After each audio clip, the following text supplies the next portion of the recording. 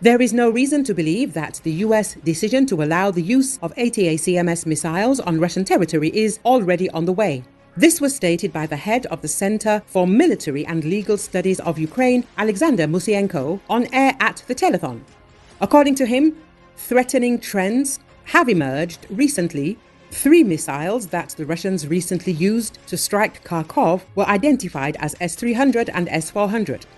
They have not been used for many weeks.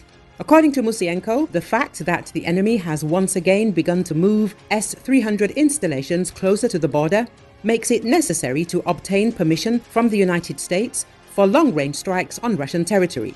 In order to protect against ballistic strikes, it is necessary to have the ability to strike with ATACMS, or even better, with a JASSM missile for an F-16 aircraft and with a range of 370 kilometers.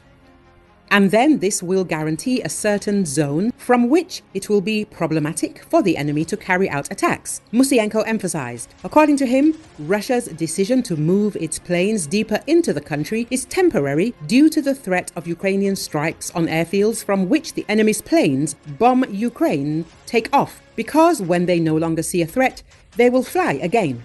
I hope that these decisions on lifting restrictions on strikes against the Russian Federation will be made. There are reasons to believe that they are already on the way, Musienko emphasized. According to him, the Ukrainian delegation's transfer of the list of targets should convince the American side that Ukraine will strike only at military targets in accordance with the requirements of international law. This is a decision to break the patterns in the minds of those who are accustomed to the doctrine of nuclear deterrence, the expert notes. Much has been written and said for decades, he said, about how red lines cannot be crossed because Russia will strike back. This formed a whole galaxy of politicians. Biden also came out of those times and knows very well what the Cold War was and what nuclear deterrence was. That is why they constantly doubt. Musienko notes. According to him, the reaction of the leadership of the Ministry of Foreign Affairs of the aggressor state, Russian war correspondents, they are all hysterical, shows that they understand that there will be a decision. They seem to be anticipating this decision. They also feel that it will happen, Musienko said.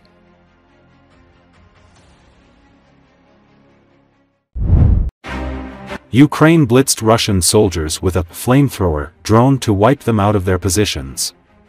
The Sun media outlet reported this. An flamethrower drone belonging to the Ukrainian army set fire to the forest strip where the soldiers of the invading Russian army were positioned. The images were distributed on Telegram channels.